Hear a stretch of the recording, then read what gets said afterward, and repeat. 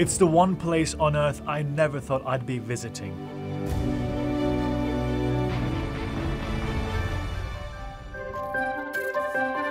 But I've been given the chance of a lifetime, an opportunity to travel with a group of scientists all the way to the one continent that remains elusive, the southernmost continent of the world, Antarctica.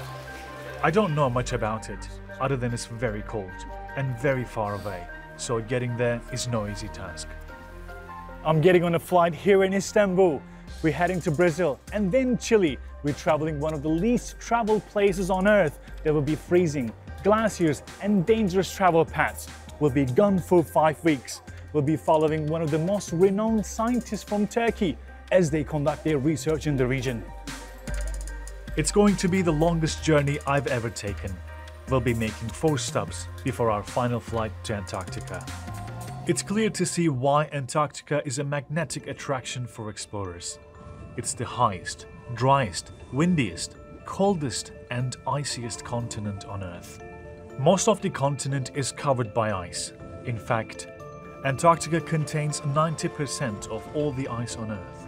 It comes as no surprise that the coldest temperature ever recorded on our planet was here, lower than -89 degrees Celsius measured in 1983.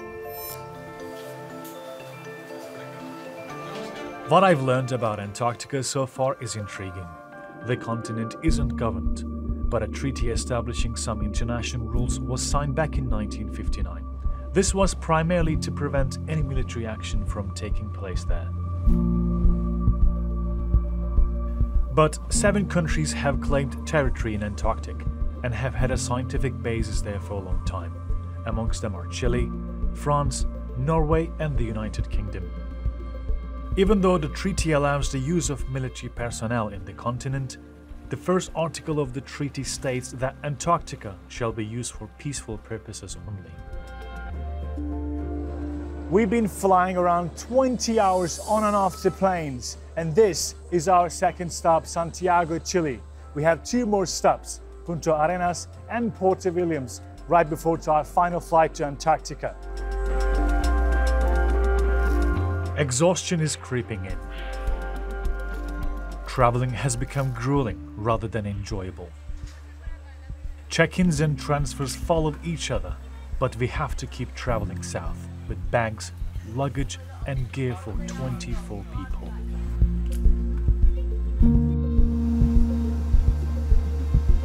After our last transfer in Punta Arenas, we are finally welcomed by the stunning nature of Patagonia. We are here in Puerto Williams, and this is actually the southernmost city in the world. The scientists are currently receiving the last bit of training, getting them mentally and physically ready for the challenge ahead. And we'll soon leave the last leg of this long trip on our way to the final destination, which of course will be Antarctica.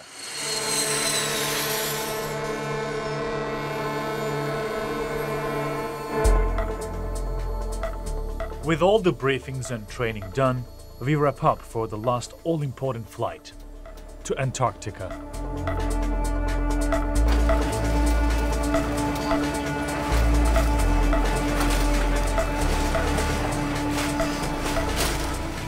We just arrived in our first stop in Antarctica called King George's Island.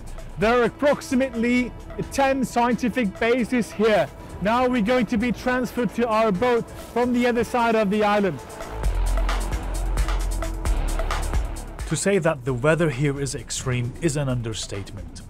Antarctica generates the world's strongest winds. They are called katabatic, formed by cold, dense air flowing out from the polar plateau. It's at the steep edge of Antarctica that the strong katabatic winds form as cold air rushes over the landmass. It's the coldest, windiest weather I've ever experienced, and makes traveling around here, by whatever means, more difficult. Shipbound, we make our way with Zodiac boats. When we eventually arrive at the ship, a fire drill welcomes us.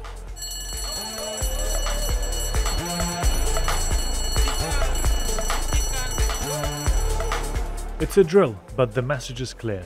Stay alert, be prepared for anything. Things are unpredictable and circumstances can change with a simple gust of wind. As part of our journey, we have to make few visits before embarking on another 3-day long voyage.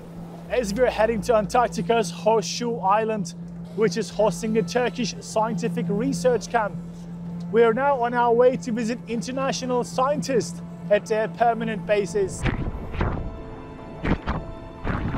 There are dozens of stations here in Antarctica. The cooperation between different countries is uniquely peaceful. Argentina and South Korea opened their doors to us, and you can immediately feel a real sense of international cohesiveness. Everyone is working together here in the name of science. Burcu Özsoy is the scientist leading the Turkish Antarctic expeditions. She's been working on Antarctica for over 15 years and is well aware of the challenges of conducting an entire expedition from the ship. She says everything is depending on rapidly changing weather here. We usually start the day with plan A, and I remember one day we had the plan Z and still we couldn't really conduct whatever we wanted to do. So therefore, patience is quite important. She also tells me even if the circumstances may seem impossible, it is extremely important for scientists to come and study the huge white continent. This is a unique environment.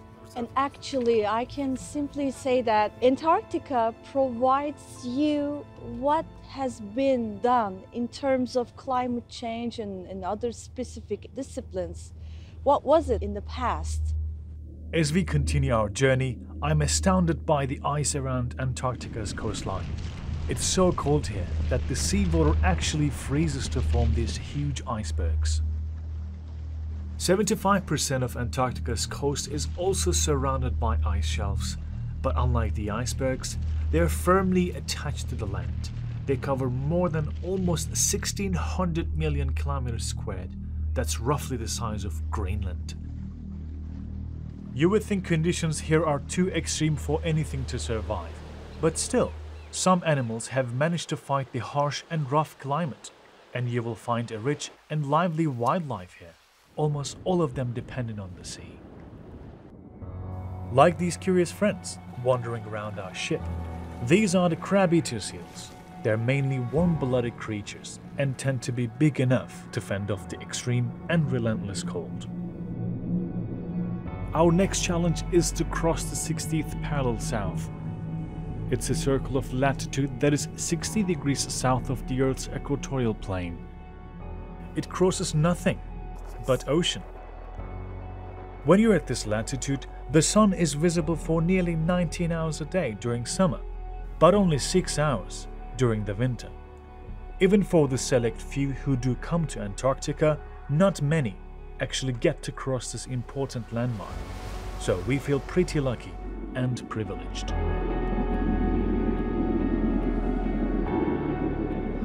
Not so lucky are the crew members who are taking part in a strange game called King Neptune.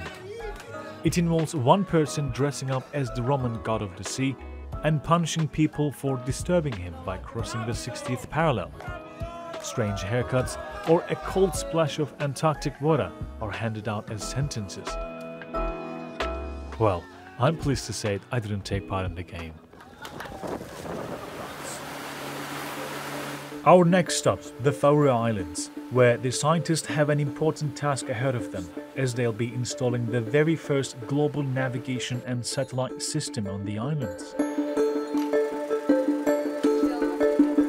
Soner is a scientist from the Turkish General Directorate of Mapping and the leader of this project. He says there are currently over 100 GNSS stations operated by different countries throughout the continent. This is a historic moment for Turkey, as this is the first global navigation satellite system Turkey is building in Antarctica's Faroe Islands. This will help monitor climate change throughout the year, and it will generate energy from the solar panels that are built on it. This is a positioning system. It finds the position, the coordinates of a point on the Earth. If you collect the data always 24 hours per day, 365 days per year, it's possible to detect the exact location of the same point every day. So it's also possible that to detect whether this point is moving or not. And actually this is the basic purpose for the tectonic purposes of the permanent GPS stations. From what I understand, the collection of tectonic data sheds light on the relation between climate change and how the Earth is responding to it. In other words, by measuring millimetric tectonic movements, the scientists are aiming to measure the effects of melting ice sheets at the Antarctic Peninsula. This seems of real significance to me, as just 5 days ago, Antarctica experienced a record high temperature of 18.3 degrees Celsius, just like a warm, comfortable temperature in a city, but in the world's coldest place. Soner also points out that installing such a station on a remote offshore island is crucial for international scientific cooperation. So it will be very valuable data source for the international scientific community, not just for us. I'm sure that 2 or 3 years later, all scientists, geoscientists, will apply us and demand us to give our data to them, because this is a critical point. I envision a group of world scientists trying to solve the same puzzle, or solving the mysteries and secrets of a frozen world. The mission has been completed here in 2 days, and it's finally time to head to our main destination, Horseshoe Island. The island is located within the Arctic Circle, so the temperature here can rapidly change between 2 to minus 10 degrees Celsius in less than 30 minutes. Steep icy hills and strong winds create such a dynamic environment on the island. And we want to be extra cautious about the hidden fractures on the ice, which can be deadly. Although we are the seasonal visitors here, the island has an abundance of permanent residents, like this herd of Adelie penguins. They don't seem to be surprised to see us, as if they know that us, humans, will be back. It is our first day on Horseshoe Island. To mark the beginning of research season, we are attending a formal opening ceremony and raising the flag from nearly 9,000 miles away from Turkish soil. Turkey has its reasons. It's a country which is highly vulnerable to climate change and already facing unobserved warming trends and temperatures. Ersan Orkun. So as a response, Turkey has shifted gears on investing in climate change and looking for ways to sustain the environment. And one of the key places Turkish scientists can find out more is here, on this unique continent. Alarmingly, over the past 50 years, Antarctica has been one of the most rapidly warming parts of the planet. The warming of this continent means changes to the physical and living environment here. It also means ice is melting and sea levels are rising, as they have never done before. And I caught a glimpse of the force of nature.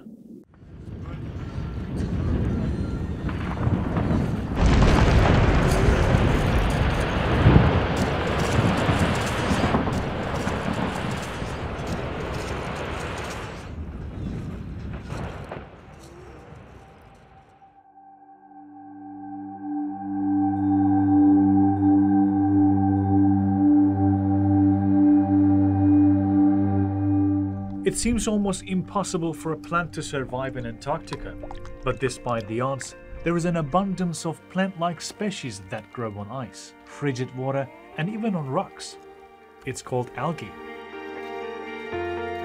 To make sense of this incongruity, I meet up with tour guide, a biologist who's been working on microalgae biotechnology to explain. Because the environmental condition doesn't favor the seed plants to grow up, so you cannot find. But microalgae can grow everywhere if there is enough sunlight and moisture. He says it's almost impossible for a scientist to see all kinds of microalgae species in a lifetime. There has been more than 20,000 different microalgae species identified so far, and it has been assumed that there should be more than 80,000 different microalgae species around the globe. His project here is to gather information about the biodiversity of microalgae on the island and collect as many of them as he can, so he can study them for the next 2 years. What I'm focused on is to get as many species as I can or see. But Horseshoe Island gives me what I want. There has been several different types of microalgae. More, I'm going to run some analysis to understand general biotechnological importance, potential of microalgae that isolate from here, from Horseshoe Island. He also says that these species via biotechnology have been adapted for human needs for many, many years. Organisms that are adapted to live this kind of environments, they do develop different metabolic activities to handle the changing environmental conditions over here. So if you understand the importance of the metabolites that they do produce to fulfill their needs, then you can use that metabolite for human consumption. So biotechnology is a way of methods to provide human need. So microalgae are also used as a source to produce drug feedstocks or food additives. But how did plants even get to Antarctica in the first place? And how does science continually lead us here? More than 60 years ago, a Turkish philosopher, ordinarius professor Hilmi Ziya Ülken summarizes the importance of scientific research in Antarctic region in his book called Aşk Ahlakı, saying that more than 50% of what we have has been produced by using the information provided by Antarctic research. Another day and another mix of weather unpredictability. We embrace the fierce winds and dark clouds. On the agenda for the scientists today is to finish the logistics for the second navigation system and start building it. And to get the best scientific data, scientists need to install one of the stations at the very top. But the geography of Horseshoe Island is a tricky one, with its two very high steep hills. Human activity needs a little helping hand.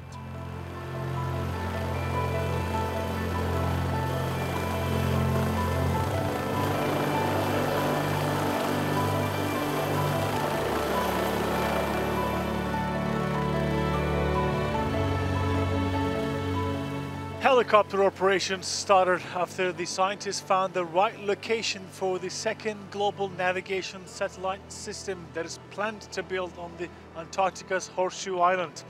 Now the helicopters carrying the equipment needed.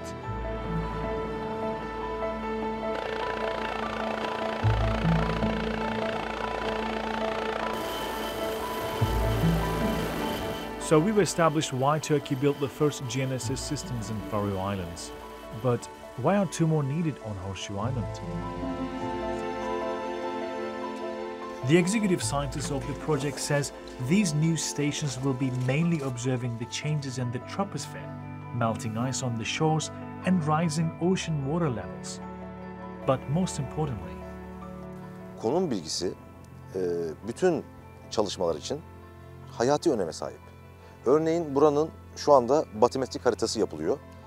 Burada yapılan mesela batimetrik çalışmalarda konum bilgisinin sağlanması bizim istasyonlarımız tarafından yapılabilir. Örneğin sismik çalışmalar, örneğin tektonik çalışmalar, örneğin adanın haritasının yapılması, topografyasının ortaya konması gibi çeşitli bilimsel alanlarda çok büyük katkılar sunabilir.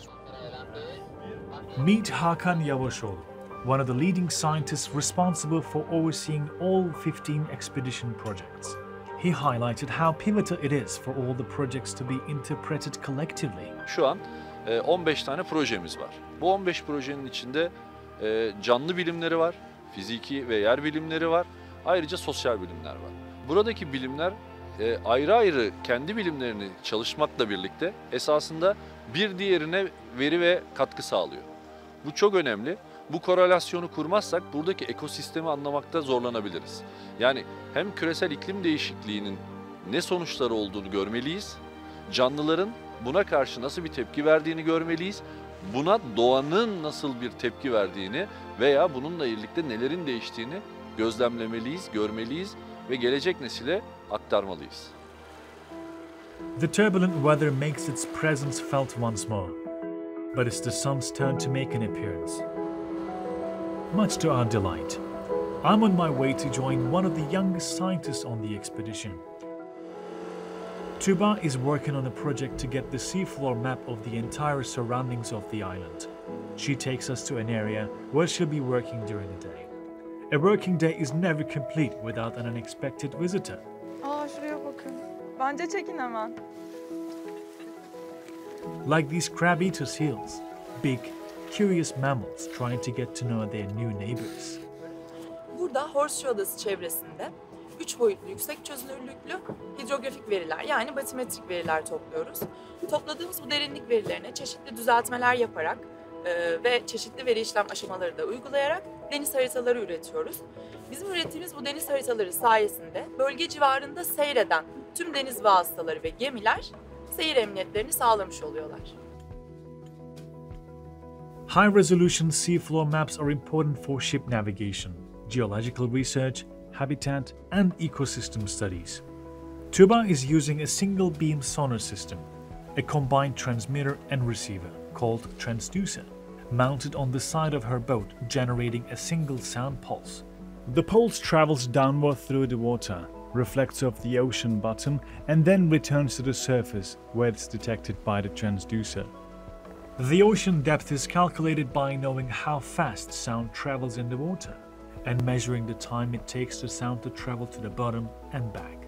This method of seafloor mapping she is using here is called eco-sounding. Ayrıca belli lokasyonlarda ve derinliklerde oşinografik gözlemler de yapıyoruz. Belli su özelliklerini ortaya çıkarıyoruz. Tuzluluk, iletkenlik, sıcaklık, ses hızı verileri gibi. Bu veriler sayesinde uzun vadede iklim değişikliği hakkında bilgiler ediniyoruz. Whilst it all appeared to be plain sailing, a sudden turn of events startled us. A chunk of ice breaks off from a huge floating ice mass. Right next to us, a testament to just how dangerous and precarious being out here can be.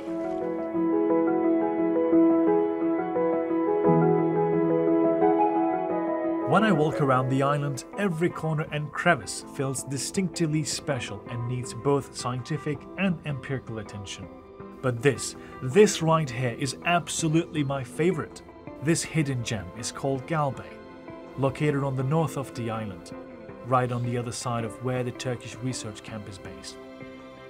Perhaps a point for exploration for the next expedition. The next morning, we're blessed with clear skies. We make plans to go on to the west side of the island to visit a historic site and meet the others at the camp. It's quite a walk to get there, but a fulfilling one, as we're spoiled with wildlife. Turkish Scientific Research Camp is not the only one located on Antarctica's Horseshoe Island. This British scientific research station from the 50s, called Base Y, tells us so much about the life in Antarctica and how science was conducted back in the day. Being a natural freezer, everything here remains well preserved. Food stocks, fixtures, fittings, and even a signed poster of the Queen. Inside this historic station that was only used for 5 years, it feels like you're in a time capsule, a capsule of life, wonder and science in the Antarctic during the late 50s. We finish up on the historic side of the island, and as we head to meet the others at the research camp, we notice the wildlife responding to the atmospheric phenomena. Heavy snow abruptly hits the island, a joyous occasion for the animals. A little less so for us. So after an unexpected heavy snow, we received a message from the captain, and he says there's a storm coming towards us, and this means this could actually be our last night. The message is clear: act fast or risk being stuck on the ship for a week. The last thing we want is to fall behind schedule, and every second counts. With a successful expedition complete, time for some thrill. We are rewarded with a helicopter ride as we fly high and get to enjoy the splendor of this wilderness A rush of sadness runs through me. I never thought I would feel this way about leaving. I'm overwhelmed by the abundance of magical moments I've experienced during my trip.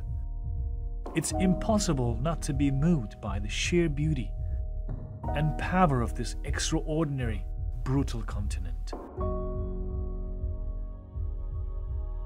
In a heart-stopping moment, it's time to say goodbye to this land that has left me feeling grateful and humbled. Antarctica, thank you.